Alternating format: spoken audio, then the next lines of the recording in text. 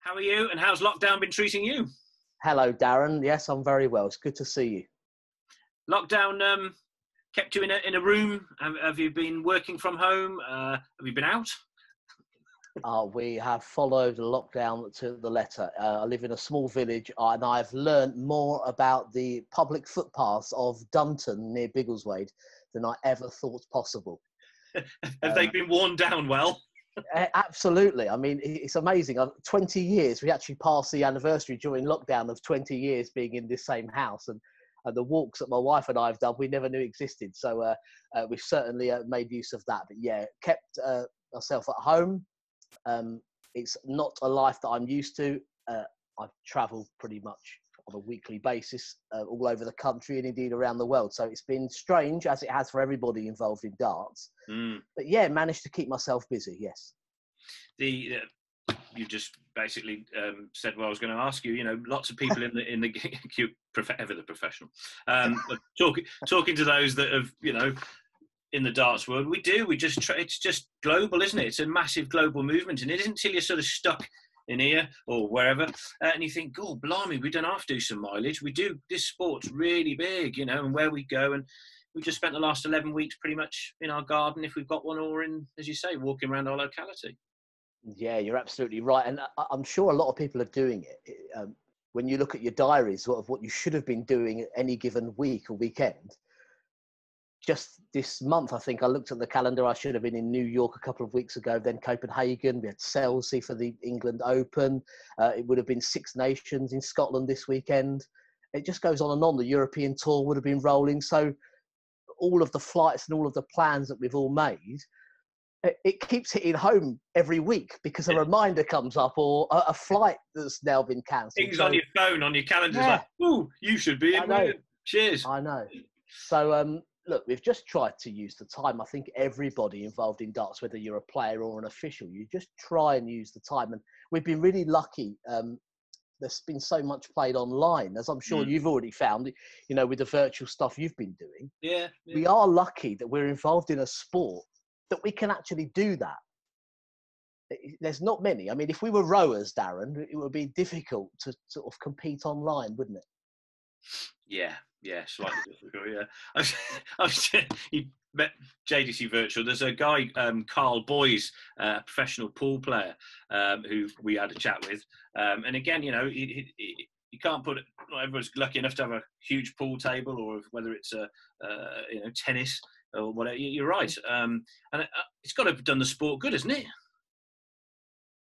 I think so, and I think every player, they'll tell you that the JDC players, you'll have some that really love playing online and others that have just stayed away from it. I think it's the same with the seniors. We've seen so many of these excellent online tournaments. I've been involved with the Remote Darts League, but Modus have been doing a terrific job of the PDC at Home Tour, of course. Yeah. And there's been various ones around the world as well that we've seen in North America, in Australia now. So many players have embraced it. And I think those players that have done that, played well, they'll actually come out of lockdown competitive, sharp. I think there are a few of those players that are probably getting more practice in now at home than they would have done otherwise. Yeah. No, you're right. I see it, hopefully, it's picking up people that are, you know, flicking through their Facebook pages or flicking through the internet, and they just see dartboards, you know, but it's more so than ever before.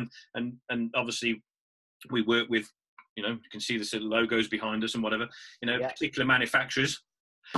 Exactly. I mean, they can't get enough boards out quick enough, probably. I mean, it's a good time, I think, for us to evaluate that all this that's hanging around now. Once we flick the switch and we're all out there doing stuff, we've got that as well. So we've got like an online community now buzzing as well as the actual tournaments. I hope so. And we're all trying to stay positive during a difficult time. For darts, we'll keep the positive vibe going. I'm really hoping, as you say, that we're more prominent than we were before lockdown. I think in all areas, I think that's possible. Let's just hope we can all get back to doing what we love very soon. Yeah, absolutely.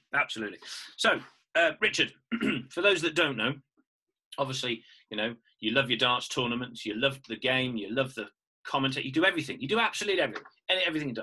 But where did it all start? I mean, were you born and given a dartboard straight away? Were you putting darts into the school when you were 6? I mean, when did it all start? How long is this interview? Darts has pretty much been in my life since I can remember. There was a dartboard in our front room as a child, so there was always darts. My mum's dad, my granddad Alf, was a fantastic player. Mm-hmm. So he was doing exhibitions he's the first player that I could see hit 180s and hit 3 doubles and 3 balls. He was amazing.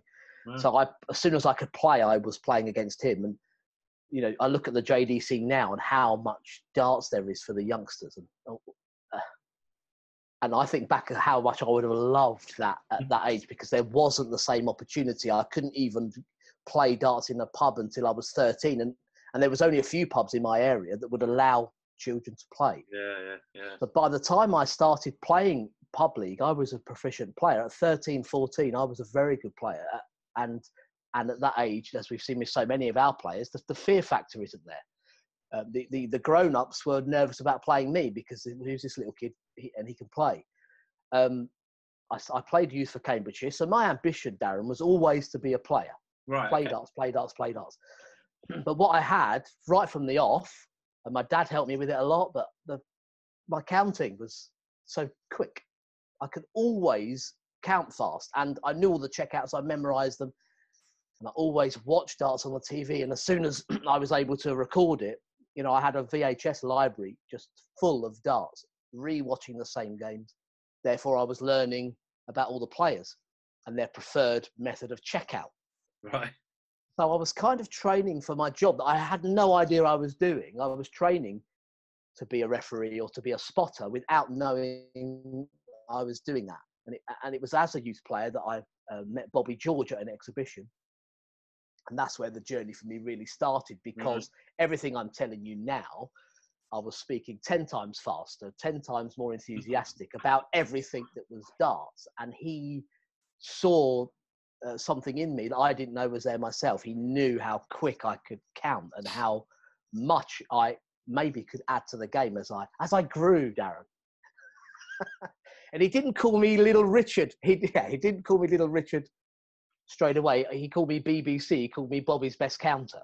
And I only met him 2 or 3 times across my teens, but I sent him lists of checkouts and just stayed in touch. And it wasn't until I'd grown up. Yeah.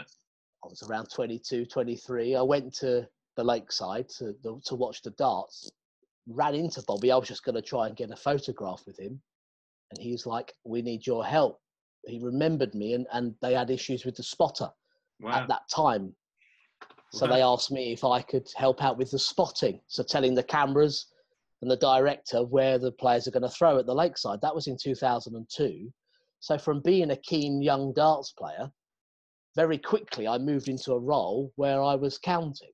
And just to complete that little journey with Bobby, that I did the spotting came about, and he asked me, "Do you referee? Can you call the numbers?" I said, "Well, I've never done it, but I know I could add them up." And I said, "I'm not shy on the karaoke, so I'll get on the mic. I don't mind." And he said, "Well, could you maybe help me at some exhibitions when my regular MC can't make it?" So I did.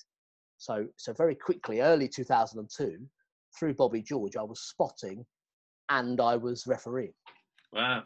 That's incredible. So very much a personal thing there, because some people do play for their county and then they score for the county or ref for the county and then they move into the TV or whatever. Yours is very much about an individual, another sharp button in the game has just spotted you, pardon the pun, and thought, hey, this guy's good. And by the way, my playing, I just must mention, if people are wondering what happened to my glittering playing career, I just wasn't good enough.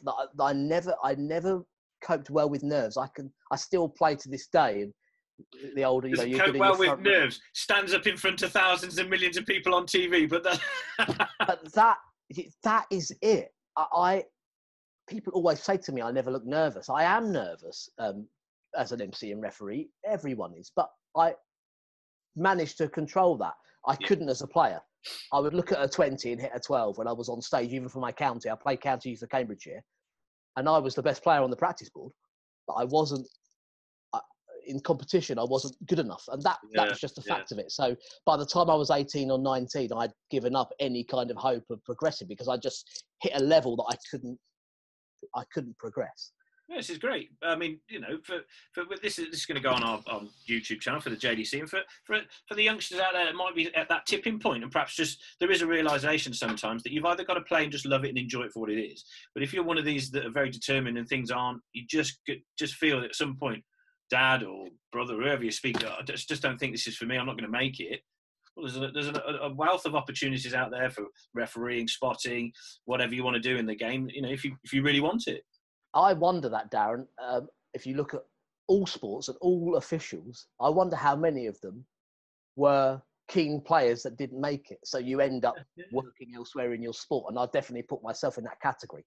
But if you speak to the referees, everyone played, everyone, you've got referees that were county players, but they haven't been good enough. So obviously you count well as a player, so it helps you with the refereeing.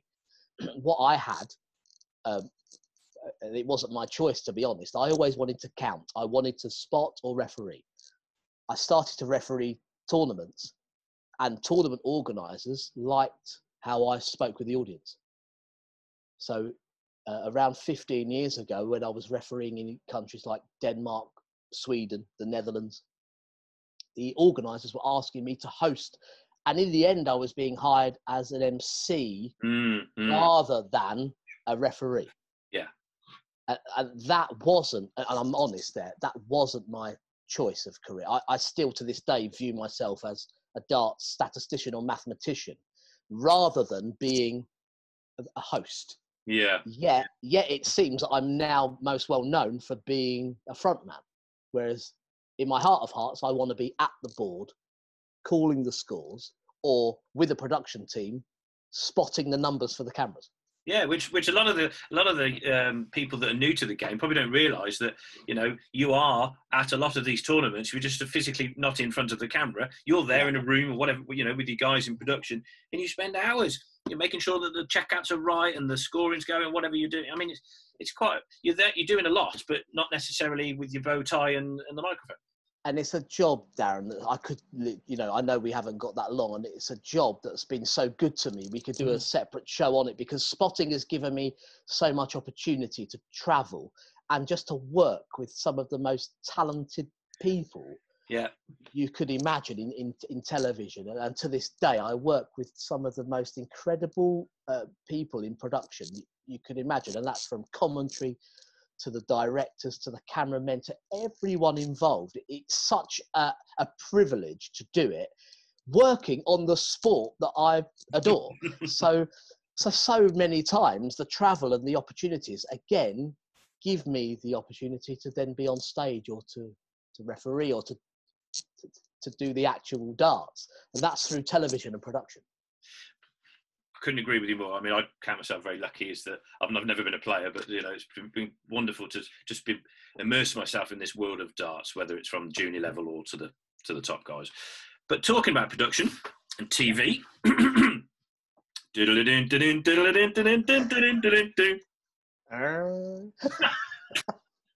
oh, brilliant! Just spotted the little bully behind you, so we must talk about this. So. I'm not being funny, but a lot of people may have been watching the last few Saturdays and, you know, play your cards right, whatever. Take your pick. Not really sure about that one. But anyway, the best show of all is coming up. You've been doing Bullseye again. How was that? That, unbelievable. I mean, I got a phone call last June. I was in an airport ready to travel away to do some European tour spotting. Out of nowhere, thought it was a joke at first, but there's a producer ringing me, asking if I could be part of a TV show. That's all they said. A darts TV show. We want you to referee or call the score. So when I went for the production meeting and they said we're redoing Bullseye, I could have fallen off the chair. Would have loved to have seen your face. I was so thrilled. And on a personal note, I sat pretty much next to Tony Green for some 10, 12 years spotting at Lakeside. And to have the opportunity to fill those shoes on that show in a role that he made his own, literally. I mean, no one else has ever done it. So just for one show only on the Alan Carr's epic game show, I am the Tony Green on on the episode of Bullseye. So I couldn't be happier to do it. He always said he'd put me forward. I never quite believed him. I thank Bobby George for all the opportunities that have come along, but Bullseye came along out of the blue. I don't know where it came from or who put me forward, but I'm so thrilled to be doing it. For my age, obviously, Bullseye was one of the things that, every Sunday I just couldn't wait for it to happen, and then to sort of be talking to you, who's now, in 2020, it's still got something, hasn't it? It's just a great show. And chatting to Alan Warren the other week, who's been on it as a player and a contestant. It's just, everybody loves a bit of bully, don't they? They do. And I will warn people now, don't exclusive. don't expect it to be the same because it's not. It is 2020. They are obviously going to change things. I think a lot of people, we all love the nostalgia. So you watch something hoping it's going to be identical. Well, it isn't. It isn't. But it was great fun. Alan Carr was just terrific to work with. I'm so happy to have done that as well. It was brilliant. It was absolutely brilliant. And I really hope that the darts fraternity just get behind it and back it for what it is, which was great fun and pays homage to what was an iconic TV show. I'm sure they will. I mean, there was something on the internet. There was like a load of people playing trumpets, doing it all around, doing some kind of theme tune. I was like, this is well cool. That's the best bit of social media I think I've seen in lockdown. But yeah, a Zoom call with everyone, an orchestra playing the theme tune to Bullseye. Yeah. What a better piece of music. I can't think of one. Just shows the reach and how popular it is, I guess. Absolutely. But so how long does it take to do that? I mean, you're doing a show. It's a one-off. Was it a day? Did you have to do a couple of days, or is it quite slick, or did you have to, because I'm guessing the people that are doing the production can only go off what they've seen, because I guess the same director didn't do it 30 years ago, did he? So that's right. Yeah, it was Talkback Productions that made it. They make shows like QI now, things like that, so they obviously know what they're doing. Yeah. But the Bullseye element, you're absolutely right. And we had the original creators there. We had we were at various rehearsals in London, just in a theatre room, before we did the show. And a lot of it was just to see if it worked and see what passed and throwing a few ideas around, as well as rehearsing the show. Yeah. So Alan would get used to it. I was getting used to it. So by the time we went to Manchester to record the show, yes, we run through it. It was a couple of days we were there just to make that 1 hour show.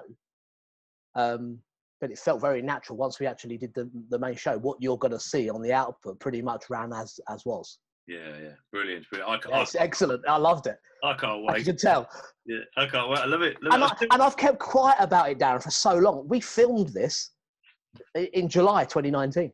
That's correct. Yes. So it's almost a year that it's been out there. I remember, because you were going to come and see us at the JDC, I think, for something for the kids. I was. And you said, I can't tell you, but. Yes. I remember that. Absolutely right. Yeah, so at least now, finally, I have the evidence that I wasn't telling fibs to you, Darren. No, not at all. No, I'll back you up 100% there. That's right. Yes. So, darts aside then, appreciate you giving us some time today, but what other things you've been doing? Have you been practicing cookery, or some people have been into gardening, although the weather's not like that now, but any pastime you've picked up and thought, oh, I've never tried this before? No, aside of the walking, I must admit, my time is still very busy with darts because I'm working with the World Darts Federation now. Yes. And there's been so much work going on behind the scenes to try and get things moving for the future. So I'm still working day to day on that. Yeah. It's something I think a lot of people have done during lockdown, Darren. It is puzzles, jigsaw puzzles. Yeah. My wife and I at the dining room table. Night after night. Yeah. Well, what's his name? Hinks is quite famous for his puzzles, isn't he? He is. Spiders. He just massive. My fellow JDC ambassador has inspired us to the jigsaw puzzles. But the darts, look, I'm going back to darts, but I've had such a great time. I must mention, there's a group of lads that I spend a lot of time with, usually away at darts tournaments, and we're all fun players. We're all around the same level. we go to the Welsh Open every year and play tournaments in our own chalets. So Yeah. we've formed our own kind of chalet organisation. Is that Mr. Wheeler and Co? People like that.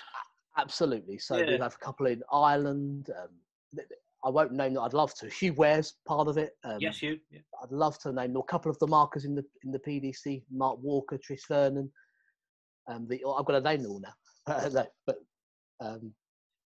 if I mention the Oyston brothers, I may get a drink out of that once we're off of lockdown, though I doubt it. Anyway, they've become. They were great friends before. Through lockdown, they've become family because playing darts online and just having our own tournaments, I tell you, has helped a lot of us through. In all seriousness, what have been some quite dark times at side for any of us. There are 12 of us in a group, and people have their highs and lows, don't they? Yeah. So the playing darts online, which I'm sure so many people watching and listening can relate to, because it's such a great thing to do. It keeps you in touch with your friends, keeps you social, keeps you active. So it's been terrific. Good. So we'll end on a positive, Richard. Thank you. It's been wonderful to see you because we're not getting to see people, but we are coming out as we talk now. We're lockdown is starting to sort of loosen, and it's just going to be great when we can all get back together. But I still believe that we'll have a community online as well, which will be great. So we look forward to catching up with you soon, mate, and good luck with all these new projects. I hope the show is well received and whenever it's broadcast very soon, I'm sure, and all the work you're doing for the sport, because you are, Mr. Darts, aren't you? Mr. Statistician. I'm someone called me the Swiss Army knife of darts, and I'm not sure if that was because of my multitasking or just because I can fit in the pocket. I'm not sure. Who cares? It's a compliment. Richard, take care. All the best to you and your family. Take care. Thank you, Darren. Thanks to everyone at the JDC. Brilliant.